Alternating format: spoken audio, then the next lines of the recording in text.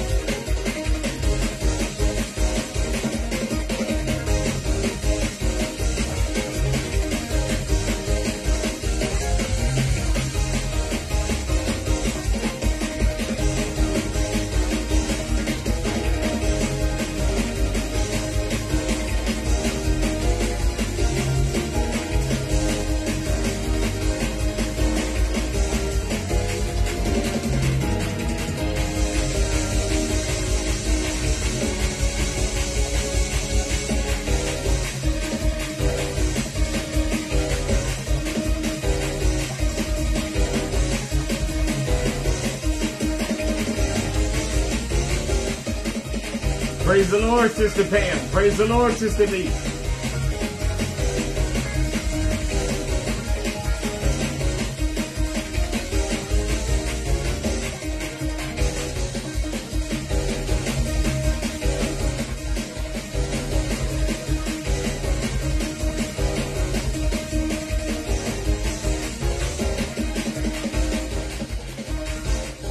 Amen, amen. Come on in. Again, welcome to PWLM. I'm Bishop JamesManigault. So excited to have you on with us tonight as we begin our Bible study service.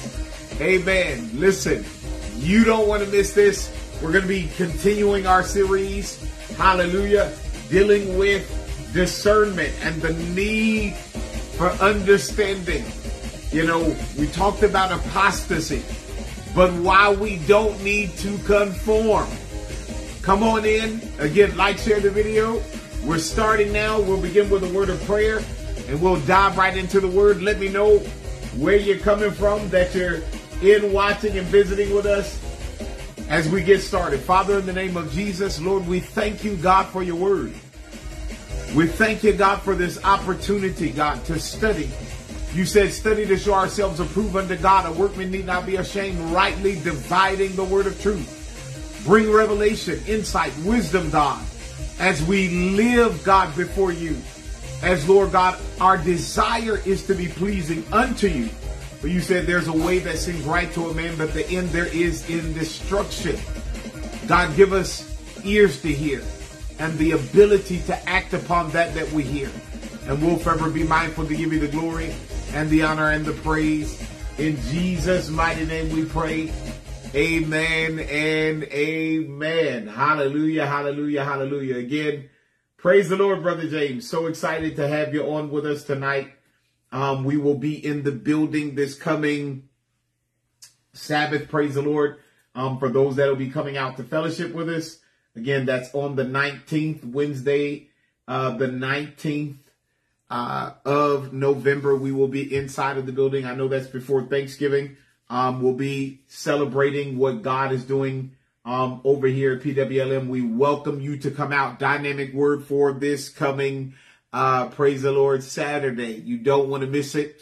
Again, had the privilege of fellowshipping with some very young, powerful entrepreneurs, young men. Shout out to Sister Sharita and Brother Marco for hosting that wonderful event for us to just be able to go out and fellowship. You can look on our Facebook channel or our Facebook page and check it out. God was doing some marvelous things. And I'm telling you, God is on the move. So many things that are happening here at PWLM. We're also blessing six families that are inside of the ministry. And if we run out, then we'll be able to bless those that are outside. But we want to bless those that are a part of this ministry, even those that are watching, with some Thanksgiving celebration. So if that's you, get ready. Want you to contact Sister Keena. Let her know if you're in this vicinity, in this area, that you need some assistance for Thanksgiving. And we're going to be helping you out with that. With that being said, amen. I love the word. And tonight we're going to be diving in again, Nothing But the Truth Bible Study. Nothing But the Truth Bible Study. And we're going to be talking about the need for guarding against apostasy. Again, why we can't conform. We can't conform. All right. And it's so much in this message that I just want to take just a little bit of time. Last week, we talked about dealing with understanding the enemy's influence in the body of Christ. And what I mean by that is false teaching that is meant to divide. And I spoke on, really touched on tattoos. But I want to clarify something for those that were watching and for those that Bishop doesn't have a problem. If you had a tattoo before you got saved, amen. Amen. I'm not speaking against you or preaching against you. But my concern is more now for the new generations that are coming out. And we got new preachers and new generations that are coming out that now promote people getting tattoos. And we talked about that last week. We touched on the basis of why, it's not godly, certain things and instances and where it came from, the history behind it. And I pray that it blessed you. And again, if you're giving your life to Christ and you have a tattoo, before you got saved or before you began your walk, that's fine. But I'm talking about how the enemy is coming in with new ideas now that do not necessarily promote godly Christian living. And, for the majority of the body of Christ, there's a lot of people that are accepting it, coming in, but I still believe in standing on the word of God. And so again, we talked about that. If you would like more information on that, go back and look at the video. And if you have any questions, tag us in it. Let us know that you have questions and we'll try our best to answer that. So with that being said, amen. Let's dive in tonight. So again, tonight we're going to be addressing the dangers of conforming to the culture of the day. I'm going to say it again. We're going to be addressing an apostasy of, the dangers of conforming to the culture of the day. And Christ warned us about it. Paul warned us about it. The word of God warns us about, what was coming. So the Bible speaks about enmity, right? There's an enmity, which is a secret or open hatred towards God's word, inherently already embedded in the hearts of people. So I want you to understand that.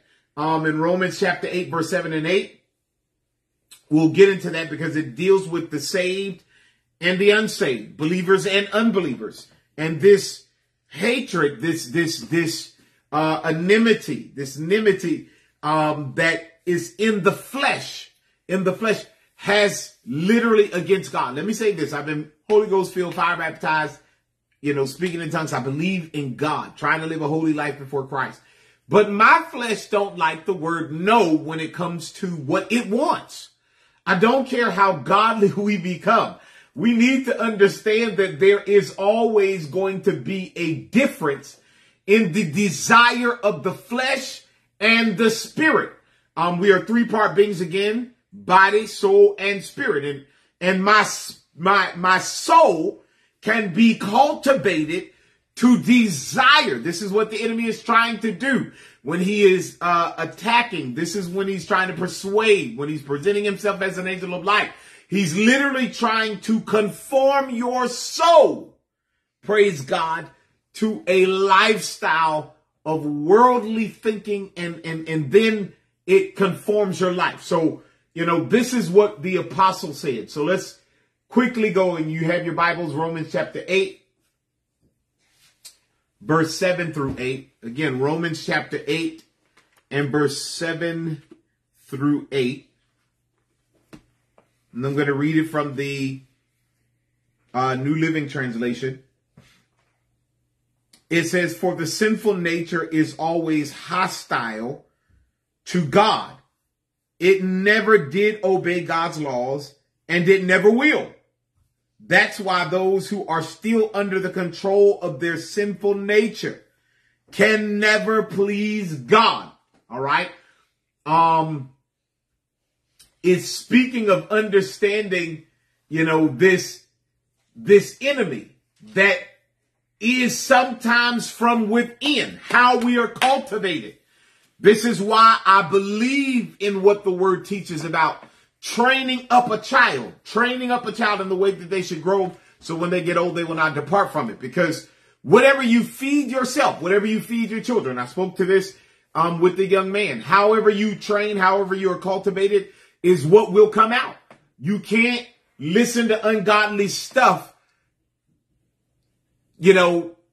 almost 24/7 and then expect to desire to go to church. You can't feed yourself ungodly things and then desire to serve God, because it's training you. It's training you. All right. And so this is exactly what he brings out in the passage. Again, that was in the New Living Translation. If you want me to, what I can do for those that have the King James Bible, I will read it from the King James Bible very quickly. And again, that's Romans chapter 8 in verse 7 through 8. And it reads this. Praise the Lord. "Because the carnal mind is enmity against God." That's that secret and open hatred. "For it is not subject to the law of God, neither indeed can be." So when the mind remains in the carnal state, it cannot be subjected to the laws of God. It don't make sense to the carnal mind. You go to church. Why are you going to church? You can go to church at home now. Why you give up your time to go to a building? But people don't say that about going to a football game or going to the mall or going out to party or going out, to do other things. It's only church. I want you to see the great deception of the enemy. People ain't, for the mass objective people in worldly thinking, they're not strategically trying to stop us from going out to fellowship. They don't say, hey, don't go out and grocery shop, man, you can get sick out there. But in the body of Christ, they don't want us to assemble, right? And it comes from a carnal thinking, and it cannot be subjected to the laws of God. That's what Romans chapter 8, verse 7 says. Verse 8, "So then they that are in the flesh cannot please God." They that think carnally, they that are of this mindset cannot please God. So if there's any doubt about understanding the dangers of the culture, let me say this. Why do most popular ministers fear is being out of sync with the culture? All right. You have a lot of new age preachers and stuff, and the majority of what they preach is, we don't want to be out of sync with the culture. All right. Pastors and leaders are chasing the culture so that it trends, how it responds, how it dresses, all of those things shows up inside of their services. It shows up inside. And I mean, literally, if you want to know whether people are being seduced by the culture of today, just look at their behavior. Look at their actions and all of that thing. You know, when we wear suits to church, first thing people say is, oh, people don't do that no more. If you are trying to be, monogamous in your relationship, oh, people don't do that no more. If you're trying to sustain yourself oh, people don't do that no more. It's an attack against the culture of the kingdom, not necessarily the culture of a church. And so what's happening is the culture of the world is invading the body of Christ, so that now there is an attack, and I mean tremendously an attack, right? But just look at, like I said, if it didn't matter, just look at how many are trying to stay relevant. That's what we call it now. I want to be relevant to the day. So that, and I understand the principle of relevance, but let me say this. I don't want to be so relevant that the world is so excited about staying with me, but not changing. There's a difference, because we're called to make people change. Our life, because the Bible doesn't say just the salt or just doesn't say the light, but it says salt. Salt irritates. Salt is an aggression in some manners or instances. It is called to change the flavor, change the perspective. And the Bible says if the salt has lost its ability to change, it has been no good for nothing, right? But to be cast out and trodden under the foot of men. So we find many leaders, many pastors chasing the culture so that its trends show up in their churches. They treat this pursuit as a necessary evangelistic strategy. So it's necessary. That's what in most of the meetings that I talk about, with people, the first thing that people begin to say is it's necessary. It's necessary to look that way. Because how are we going to reach the world if we dress this way? It's necessary to act like that, because how will we reach the world if we don't act like that or we don't do this? But again, according to the word of God, our behavior and the way that we conduct ourselves is supposed to be different. The works of the spirit, the works of the flesh, right? So, amen. Praise the Lord, Minister Ursel. Praise the Lord, Sister April and Brother Derek. So watch this. We get into this understanding. Because not the only way to be in sync with the culture of today, the only way to be in sync with the culture of the generations that are coming is to diminish. Is to diminish the presence of the Word of God.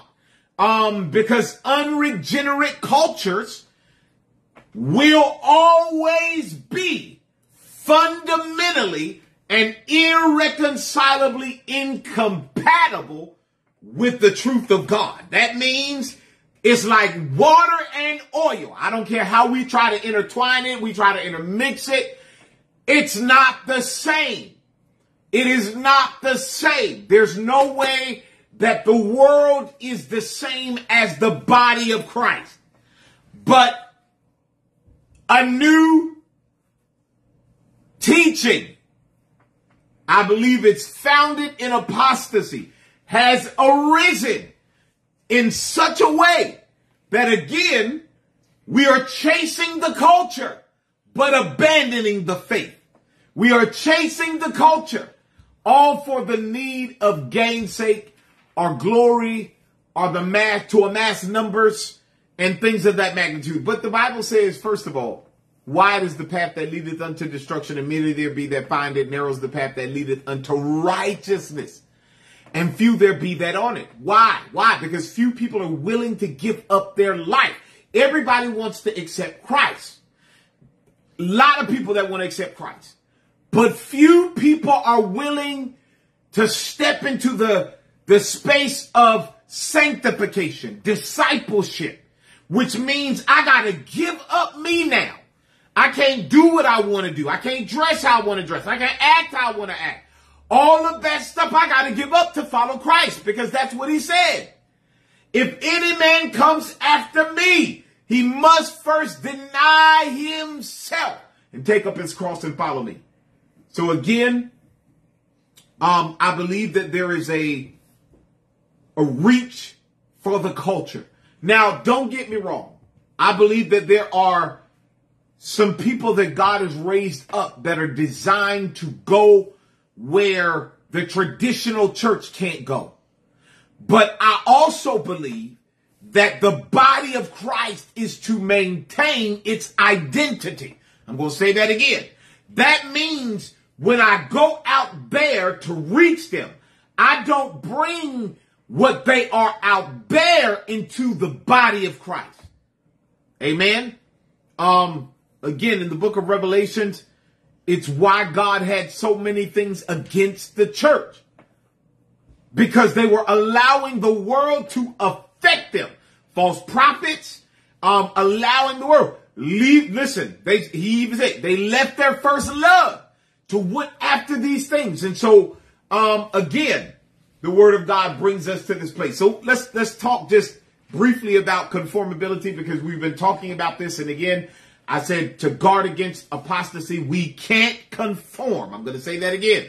We have to come out of the place of conforming to the world. Now, I believe, again, in, God, that's first of all. And I thank God for some of the fathers that keep us grounded, because I believe without being grounded by the word and by some spiritual fathers, sometimes we have the ability to cut loose and do everything.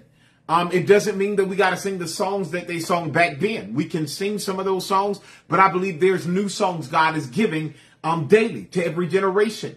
But I also believe that the songs that God give are about him. They're never about gain's sake. They're never about stuff. They're never about us, being worldly. I don't believe that that's biblical. That's scriptural.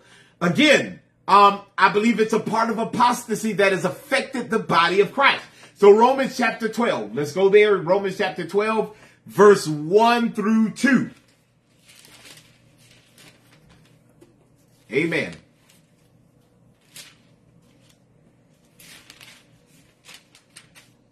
And if you have some questions, you can type them.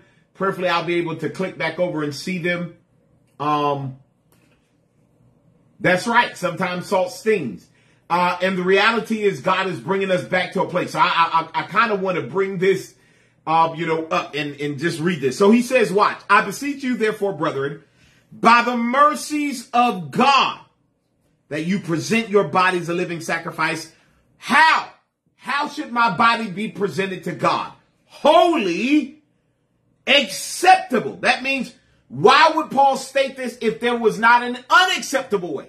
Because again, in apostasy and in the generations of today, it's almost as if God just accepts everything. He is the God of acceptance. God accepts everything, but that is not what the word says. We preach so much liberty that, again, that's why I posted that statement on the liberties. And I believe they should be guided. These liberties, these freedoms that we have so much and we take advantage of so much. Number one, is this going to affect, how will it affect me? That's the first thought I need to have. And then, how will it affect those that are around me? Whatever I say that I'm at liberty to do, I'm at freedom to, how will it affect me and how will it affect those that are around me? I got to count the cost. I got to look at the consequences. Because so many times we're just so ready to be free of stuff and we don't even understand it's not our spirit, it's our flesh. Of course my flesh wants to be free. It wants to do what it wants to do. It don't want to be restricted by the word. And yes, The word will restrict some things, but for our sake. Now, if you don't understand that, that's because we're not there spiritually, mentally yet. But yes, the word is there also to create bet so I don't go over there and fall into the temptation. That's why Jesus, even God in the garden, gave them don't touch, don't do this, least this comes upon you, least it out. And again, here comes the enemy. There is a counter to everything God says don't do. The enemy comes in and says, did God really mean that? Yeah, he meant what he said. I'm here to tell you what God said about his word, what he said concerning you, what he said concerning me, what he said about don't touch it. He meant it. He didn't mean, well, you know, it's all right, do it at your own leisure. He didn't mean go to this church and if they do it, it's all right to do it. Again, that's why there were to the 7 churches, the angel of God writes these things. I know thy works. I know what you're doing. Yes, I see the good things, but this I have against you. So we have to be careful, right? All right. So he says, present your bodies a living sacrifice, holy and acceptable unto God, which is your reasonable service. Verse 2, and be not conformed. And be not conformed to this world, but be transformed by the renewing of your mind, that you may prove that which is good and acceptable and perfect will of God. Now, I want to make sure we get that. Without the renewed mind, you don't know what's good or what's not good. I don't care if you're going to church. Without the renewed mind of the word of God, you don't know how to discern what is good and what's not good. This is why so many people are falling into the trap of the enemy. Because you have you don't listen to, them preachers are just trying to restrict you. Man, they just trying to do that and this. And so it creates a complex where now they don't go seek wisdom because they got the wisdom. They don't go and say, hey, you know what?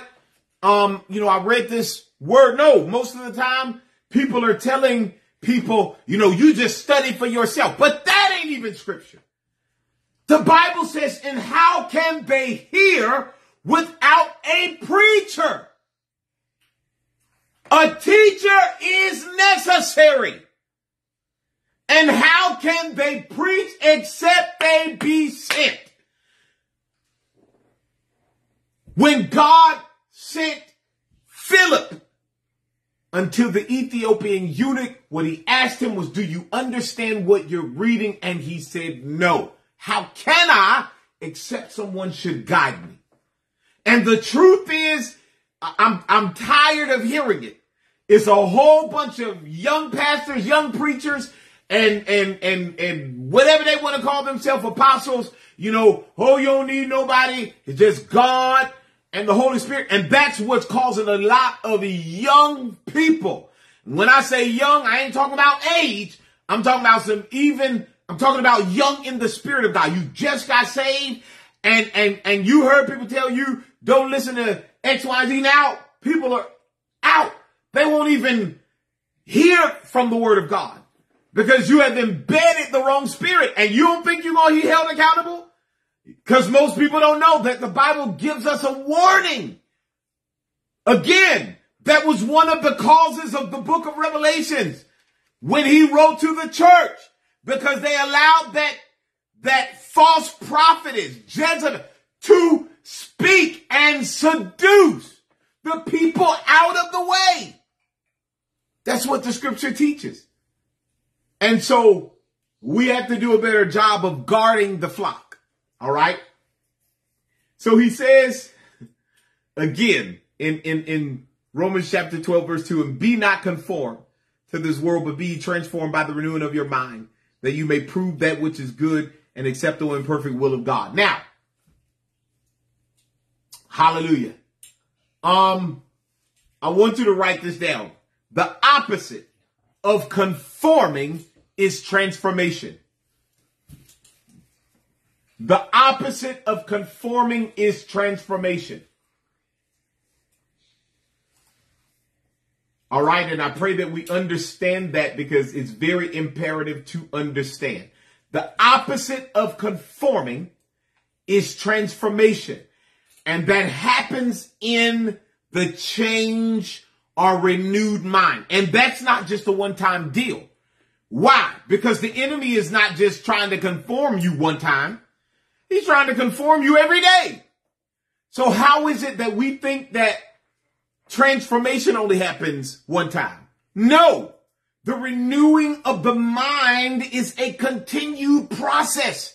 It has to happen daily. That's why we have to study our word daily. That's why we have to pray daily. That's why we have to seek God daily. Why? Because we are being bombarded daily by the conforming ways of the world.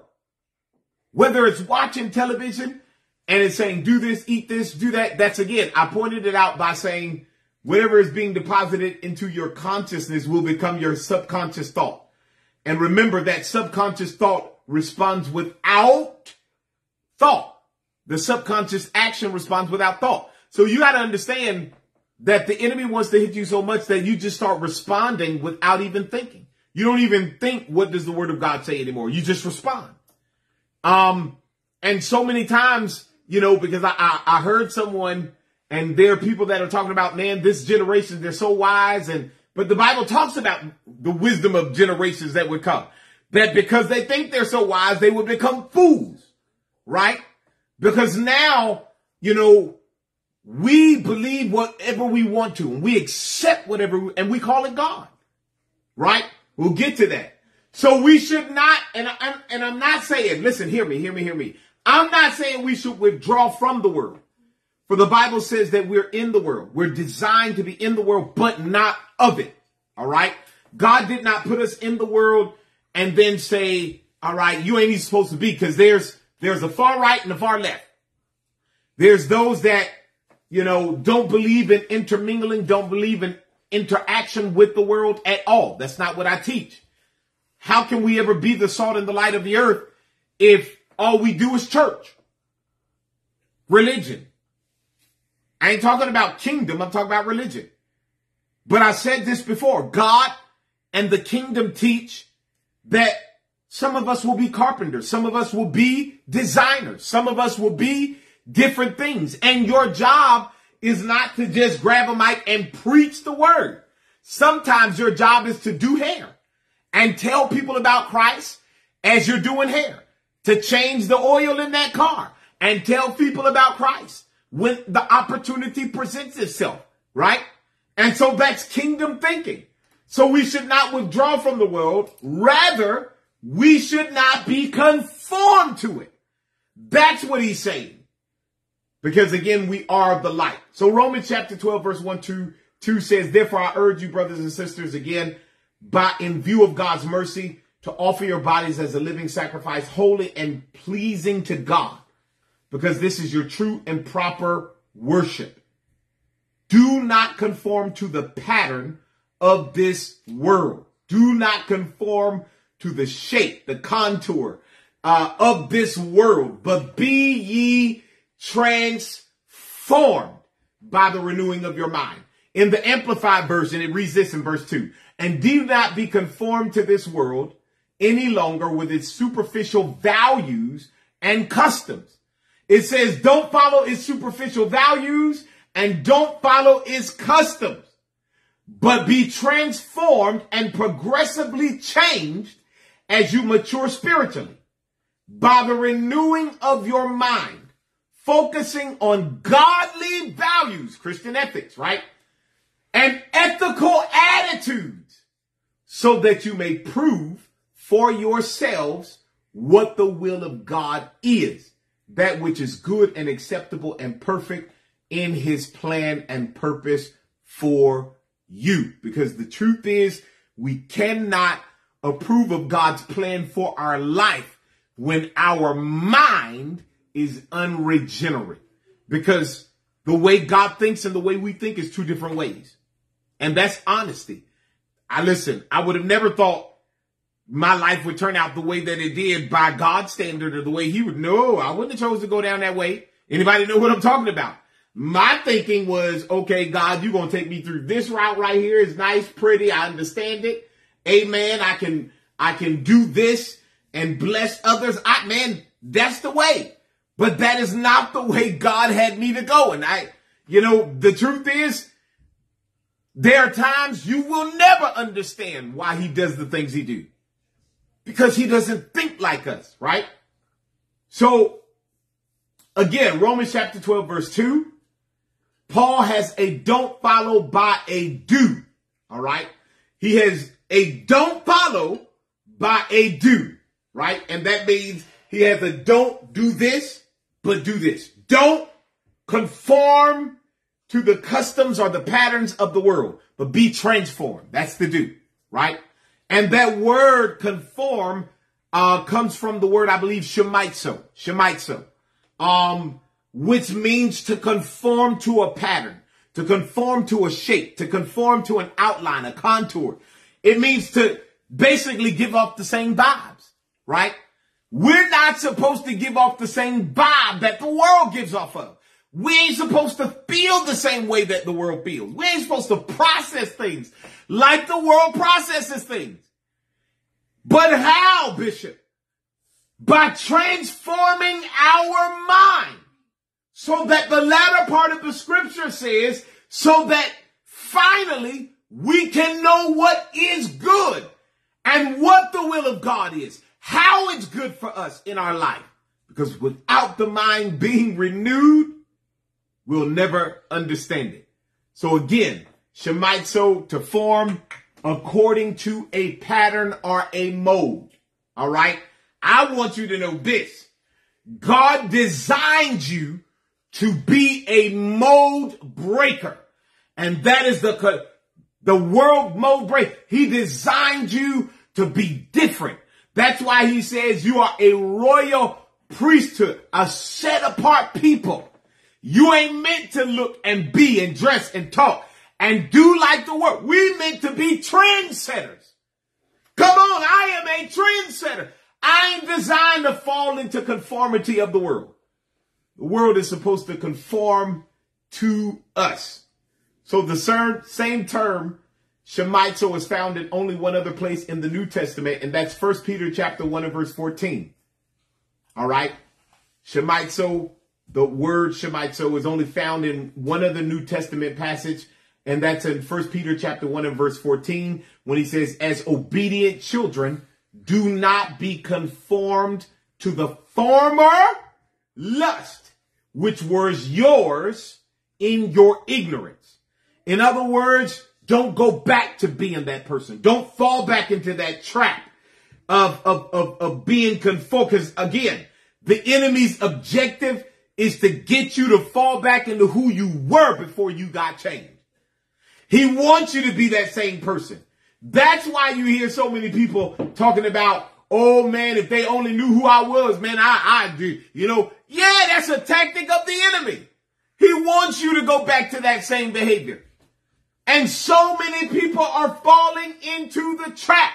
You clubbed, you did all of that stuff before you got saved. How is it that we're going backwards and not forward? And then, again, let me say this. How you know it's the enemy? He will never let you get around people that is going to tell you the truth. I hear people talking about it all the time. Well, I just, it ain't nothing against you, Bishop. I just, I feel like I want to be around you sometimes because, and you don't want to be around me because, I'm going to tell you the truth. I'm going to tell you to come out from that thing. I'm going to tell you, no, that's not good for you. And so, listen, people of light, don't be mad when they don't want you around. They don't want you around because that's what the scripture says will happen. That's how you know you are changed. When you are really changed, we'll get to it in a minute. The Bible says the world will not like you. Because I got a whole bunch of people that's talking about, well, I don't know why, they don't talk to me or they don't want to be around me or, I don't know why. Listen, I don't get invited to the parties. I don't get invited to the stuff. And I'm all right with it. I'm all right with it because if I go, I'm going to feel uncomfortable in the spirit. I'm just being honest. And if I'm uncomfortable, I might say something. And I might let you know, hey, listen, maybe the dress was too tight. Or maybe, the pants was too tight, brothers. Or the shirt was too tight. Or, hey, maybe you were doing the wrong thing. We can't do that. And that's why people don't want you there. Hallelujah. Hey, glory. Hallelujah. So, again, Paul and Peter meant to tell the Christians, do not conform to the world. Again, the Christian and the world are not to be like shaped. This is why I do believe in certain dress attire and stuff. All right. Why, Bishop? Now, I ain't saying that you got to dress, in a 3-piece suit, button down, all of that stuff. I ain't saying that. But I do believe that there is something that sets aside believers, So we come from the Jews. If you're a Gentile, you come from the Jews. Your faith comes from what it was. All right. I don't see the Jews saying, we supposed to wear. Typically, when they're going to synagogue, when they're traveling to study, because they don't look like they're going to a party. They don't. If they're going to the synagogue, they don't look like they're going to the club. They don't look like they're going to a bar. They don't look like they're going out to wherever. They look like they're going to church, to a synagogue. But we of the Christian faith in our liberties have become so diluted in what we do that literally we show up sometimes to the house of God. And I'm not talking about new converts. I'm talking about should be becoming of saints. I'm talking about been saved for a while, filled with the Holy Ghost for a while, but you dress like you're going to a party.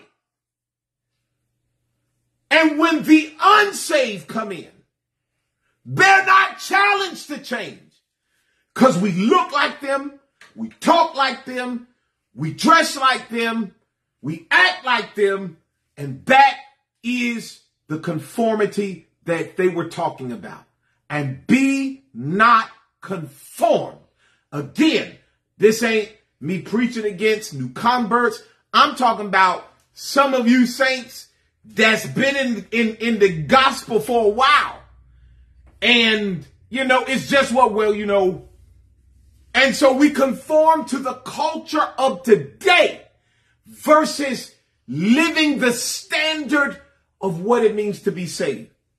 The importance of how we dress. Let me tell you why. It used to be, when you put on that suit, people knew where you were going. Because they didn't just wear suits everywhere. When you put on that suit, they knew you were going to church. They knew you were going to the house of God.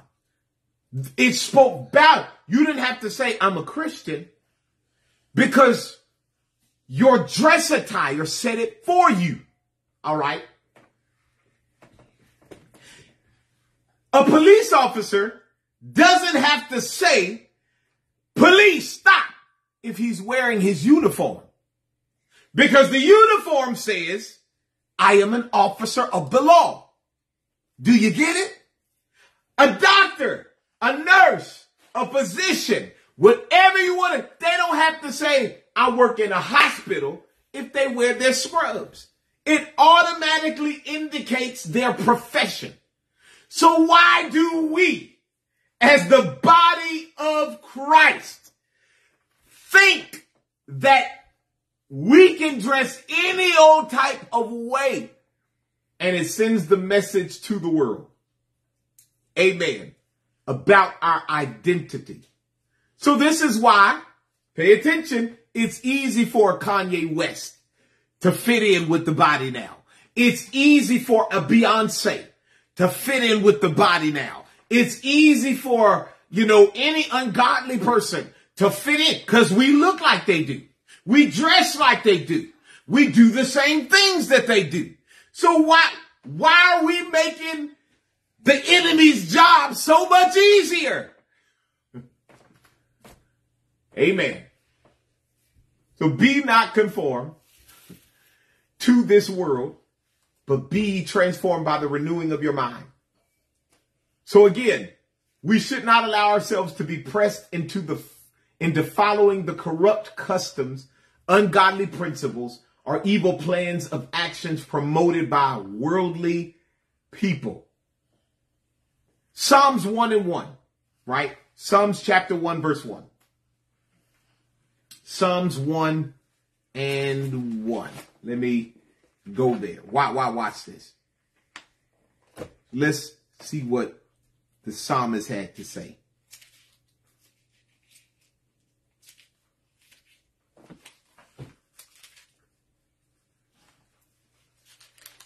All right. Watch. I love it. Psalms 1:1. Blessed is the man that walketh not in the counsel of the ungodly. Blessed is the man that walketh not in the wisdom, in the counsel, in the sayings, in the teachings of the ungodly. Blessed is that man. Nor what? Come on, amen. Some of y'all should know the scripture by now. Nor what? I just wanted to get this in New Living Translation. Nor sitteth nor standeth in the way of sinners, nor sitteth in the seat of the scornful. But, verse 2, I love it. His delight, his desire is in the law of his God, his Lord. And in his law doth he meditate. He's transformed day and night. All right. And he shall be planted like a tree planted by the rivers of water. So no matter what comes his way, he won't be moved. Now, in the New Living Translation, praise the Lord, it says, oh, the joys of those who do not follow the advice of the wicked or stand around with sinners or join in with mockers. But they delight in the law of the Lord, meditating on it day and night. Oh, the joys. Blessed is he. All right. So watch. Because we know what that word blessed means. So he says, blessed is the man, according to Psalms 1:1, that resists being conformed to the pattern of this world. He will not be conformed to the pattern of this world. Blessed is the one who does not walk in step with the wicked. I'm not aligning myself with the wicked. I didn't say that I can't be a witness to them, but we ain't just going to go out and hang out and do our, yes, I understand what Christ did. But let me say this to you. Christ was mature enough to handle it and not change. Some of us ain't there yet. Until you are mature enough to go out with folk and not change because you are around them, do what the scripture says. Come out from among them. Be separate. Because God don't want you there, lest you fall into the snare or the trap of the enemy. So you got to know, and this is why I love the word of God, and I don't mind talking to folk. You know, you falling back because you start hanging out with the same people you used to hang out with. I get it all the time. Well, I just don't know, Bishop, why. I really want to come to church. I just don't know what's stopping me. What's stopping you is who you hanging out with and what you're doing. If I hung out with somebody that was bitter about church, eventually I would stop going to church because they bitter. And their bitterness is going to rub off on me.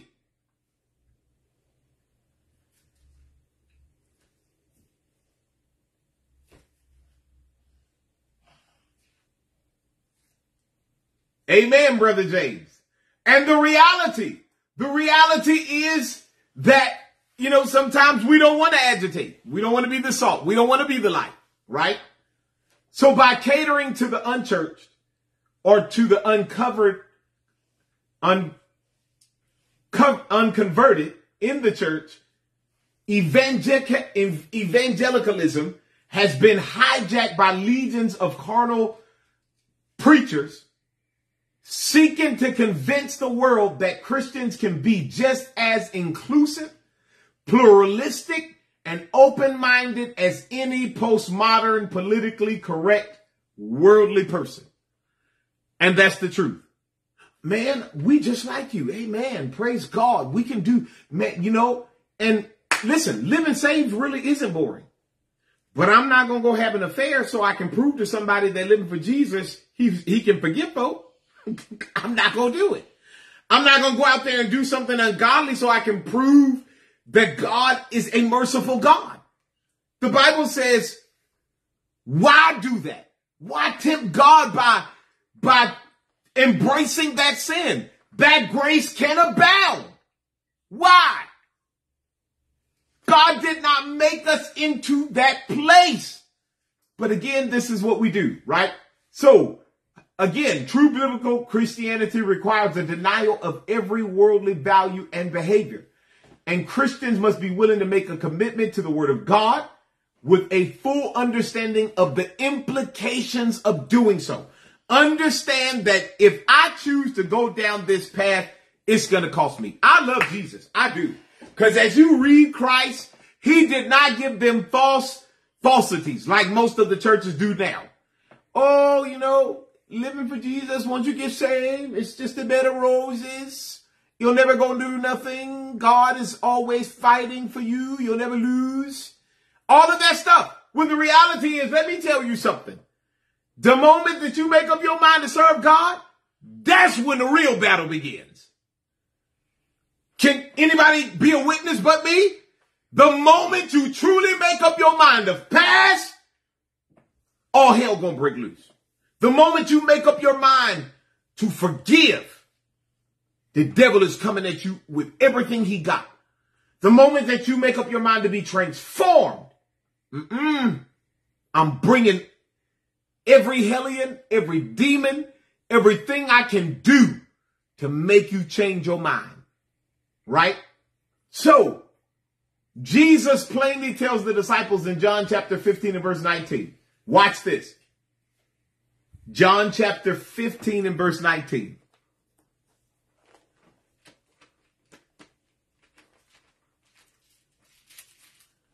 All right, that's St. John, not 1 John. All right. After Jesus speaks about him being the vine, the true vine, in verse 18, he says, if the world hates you, remember that it hated me first. 19, the world would love you as one of its own if you belong to it. That means if you were like them, they would love you. But you are no longer part of the world. I chose you to come out of the world, so it hates you. All right. So he spoke and he says that the world will hate them because they are not of the world, right? God has chosen believers out of the world and the world hates them. That's where the hatred comes from. because we won't conform. Amen. Because I won't agree with. Listen, I don't care if folk write me off. Do whatever you got to do. I understand that I'm trying to make it in, period. And I will not let nothing stop me from making it into the kingdom of God. Making it into, I won't let nothing. And this is where the enemy comes in. He comes in with deceit because, again, his objective is he knows that time is short, right? So the word of God not only says that they will hate you, right? Luke chapter 6, verse 26. Jesus says, woe to you. Man, hallelujah. I love the word. Let's go to Luke. Luke is before John. Luke chapter 6, verse 26. Watch what Jesus says.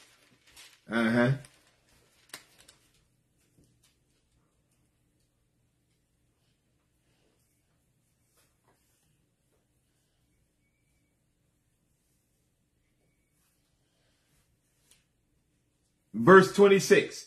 Jesus says, woe to you when all men speak well of you, for their fathers used to treat the false prophets in the same way. And I love what he says, when all men. He didn't say the believer. Believers are supposed to speak well. But he said, woe to you when all men speak well of you. When, man, the stuff you do, amen. Luke chapter 6, verse 26, not 36. Luke chapter 6, verse 26. Thank you, Minister Ursel. PWLM changed Luke chapter 6, verse 36 to 26. All right. So, woe to you. What sorrow awaits you who are praised by the crowds, for their ancestors also praised false prophets.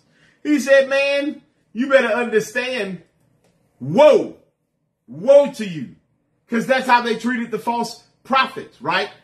So why is the world so fixed in its animosity toward the truth of God? Jesus says in John chapter 7 and verse 7, the world hates me because I testify of it, that its deeds are evil. Jesus said plainly, I'm telling them, if they're not living right, they're not living right. I'm telling the world that their deeds are evil. That's why they don't like me. Anytime you tell people the truth, I don't care who you are, you ain't going to be liked. Period. And you just got to be all right with it. Because the world is not here to be our friend. That's why the scripture says that anybody that is a friend of the world, and when it says that, it's not talking about being nice to folk, being cordial to folk. It's talking about loving what they love, doing what they do.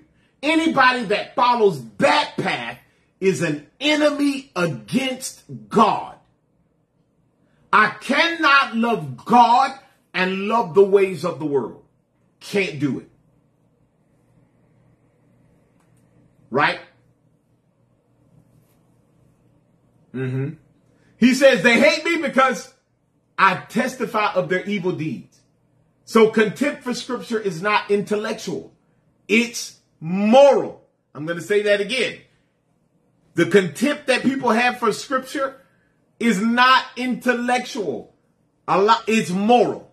They just don't like it because it's going to change who I am. It ain't going to allow me to do what I want to do. So it's a moral thing. And Jesus explained to Nicodemus, men love the darkness rather than the light, for their deeds were evil. John chapter 3, verse 19. He said that's what's happening. And I really believe that that's where a lot of people are headed now. We love the darkness more than we love the light. The light represents truth. It represents change. This is why the false apostles and the false prophets and the false teachers have these huge churches. Because as long as I can go and do whatever I want to do and feel like I'm serving God and I ain't got to change, all right, amen. But the moment that I feel like I got to change, now I don't think I should be a part of this church no more. Tell me something else. Tell me how I can obtain the car, the house, the loan. Tell me how I can do all of these things. But yet the scripture says it is better to not enter into heaven with everything than it is to enter into heaven, into hell with everything. It's better to enter into heaven maimed than it is to enter into heaven or hell with all of your stuff, right? So the reality is God is literally calling us away, all right? So how tragic for the church to seek to accommodate that worldly affection, since it is impossible by any human method to overcome the sinner's resistance to the truth and the gospel. 2 Corinthians chapter 3 and verse 14. And again, that's 2 Corinthians chapter 3, verse 14. For the sake of time, we're getting ready to close. Watch. But the people's minds were hardened. And to this day, whenever the old covenant is being read, the same veil covers their minds, so they cannot understand the truth. And this veil can be removed only by believing in Christ. That's it. Only by, not going to church, not being on the praise and worship team, not being on the choir, not reading scripture, not being the usher, not being the musician. He says the only way it can change is by believing in Christ. And that's the question. Do you really believe him? Do you believe what he said? So he's calling us out of the place of apostasy. So again, the only time the church has made any spiritual impact on the world is when the people of God have stood firm and have refused to compromise, boldly proclaiming the truth in the face of the world's hostility. In the end, seeking cultural relevance will only result in obsolescence, since tomorrow's generation will inevitably renounce today's fads and philosophies. And I'll say that again. What's popular now won't be popular then. I know it's kind of, mind blowing, but I tell my son all the time that some of the stuff they do we did. But the reason they do the stuff that they do now is because it's a different time frame. They don't dress like we dress. They don't, do stuff that we used to do. But we train them according to the word. So in the face of ever-changing cultural trends, the church needs to boldly proclaim the eternal relevance and evergreen applicability of the word of God. People may believe or disbelieve the Bible, but no one has the power or the prerogative to establish truth or to change it. It is fixed once for all. The word of God is settled forever in heaven, and it's profoundly essential. All right. So, in that, I really wanted to just read this scripture because, I said that there is a generation, and I had a very great conversation with a lot of young men. And the reason why I'm finding out that, they don't want to change is because they've never been told the truth. And that's one of the things that we've come to understand. Literally have never been told the truth. Like, yes, it does. History does repeat itself. And literally, I'm finding that they didn't have people that taught them about God, taught them about the word, taught them. And so now God is raising up people that will go and talk to the young people. When I went and I sat down with these young men, I didn't dress in a suit. I didn't put on, all of this stuff, but I didn't dress like a hoodlum or thug. I didn't sag my pants and say, hey, let me go beat now. No, I dressed it comfortably and I went and I ministered. I talked to them, right? So watch this, because we're talking about this generation of wisdom that they believe they have come to the point, right? The Bible says, for the invisible things, Romans chapter 1, verse 20 through 27, or through, 27. All right. We'll go that far. For the invisible things of him from the creation of the world are clearly seen, being understood by the things that are made, even his eternal power and Godhead, so that they are without excuse.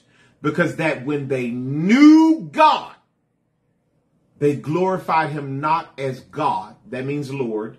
When he says God there, it's translated Lord. Neither were thankful, but became vain in their imaginations. And their hearts, their foolish hearts, were darkened. Professing themselves to be wise, they became fools.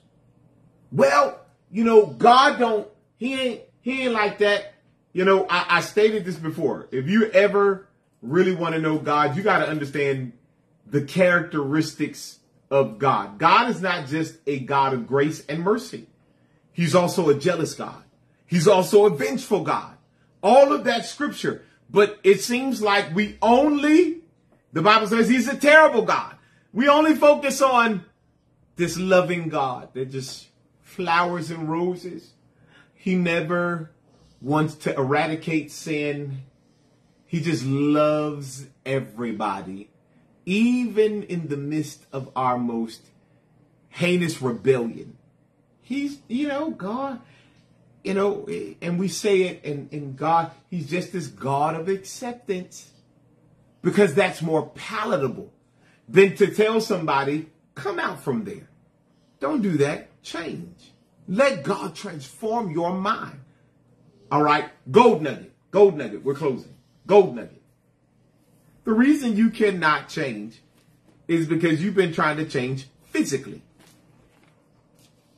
You can't change physically if you don't change mentally first. Again, that's why the scripture says that there must be a renewing of the mind. And just as I stated, if you're only being bombarded on Saturday, then feel free to only grow on Saturday. But if you are being bombarded by the enemy daily, then why do we think that the only time we need to renew our mind is on the Sabbath or on Sunday? No, every day is a day to renew your mind. I renew my mind more than once a day because I don't want the enemy to gain victory. So again, the question is, are you conforming? Are you bringing God and his word to a spiritual truth? Are you causing people to come out of darkness? That's why he's transforming you. Not to take on the contour, the shape of the world, but to be different. Amen. I want to say thank you again for tuning in and being with us today. God is calling you higher. He's calling you to a place of change. And I believe that. I believe that he's going to do something great in your life.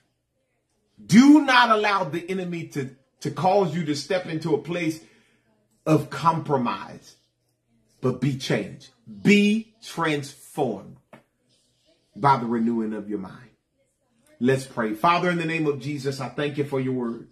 I thank you, God, for the faithful, for those, God, that have, God, cleaved unto your word. No matter what's going on in their life, they realize how much we need you. For in myself, I can do nothing, but with you, I can do all things. That's why your word declares, I can do all things through Christ that gives me the strength. Break the chains and destroy the bands of wickedness. Undo the heavy burden, set the captive free, and bring revelation and wisdom and light. And we will forever be mindful to give you the glory, honor, and the praise. Heal, God, tonight.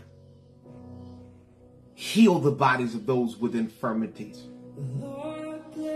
And we thank you for it right now. In Jesus' mighty name we pray. Amen and amen. Listen, this is Bishop JamesManigault. Love you.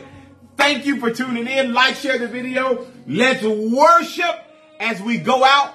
Come on. You don't want to miss this Sabbath. We're going to have a hot time in the Lord. Invite somebody to come out with you. And I look forward to seeing you there. Greet each other. Don't just hop off. Greet each other. If you need salvation, if you need to reach out, we have ministers that are online right now. Also, you can contact us through our messenger and we will respond. Hallelujah. We love you and I'll see you next time. And be gracious to you.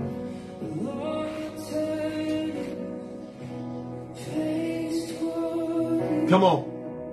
And give you peace.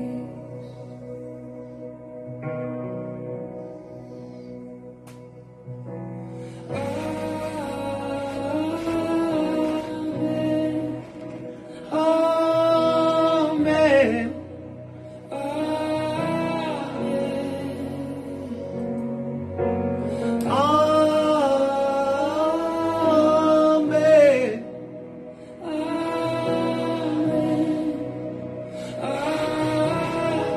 Come on, can somebody type amen? Hey.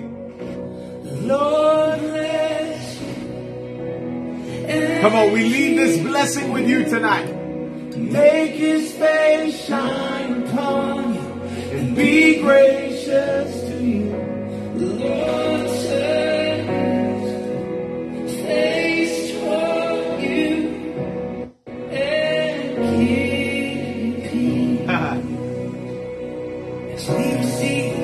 We agree. Come on, we receive it tonight. Amen.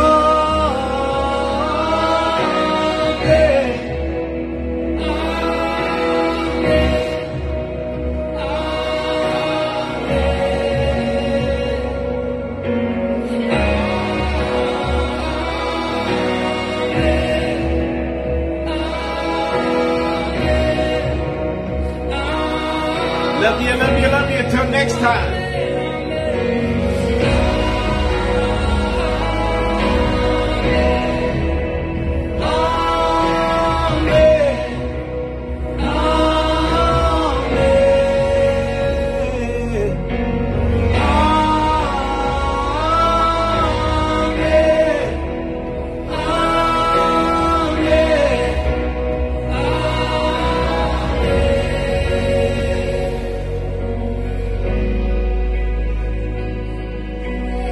Come on, we declare the blessings of God over your life. Come on, in the name of Jesus. Come on, somebody type, I receive it. I receive it. Hey, be upon you and 1,000 generations, and your family, and your children, and your children, and your children. May his favor be upon you and 1,000 generations. Your family, and your children, and their children, and their children.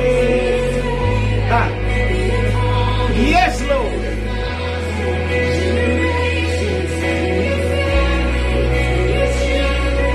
And their children, and their children. Yes, be upon you. Generations, and your family, and their children. Children, and their children.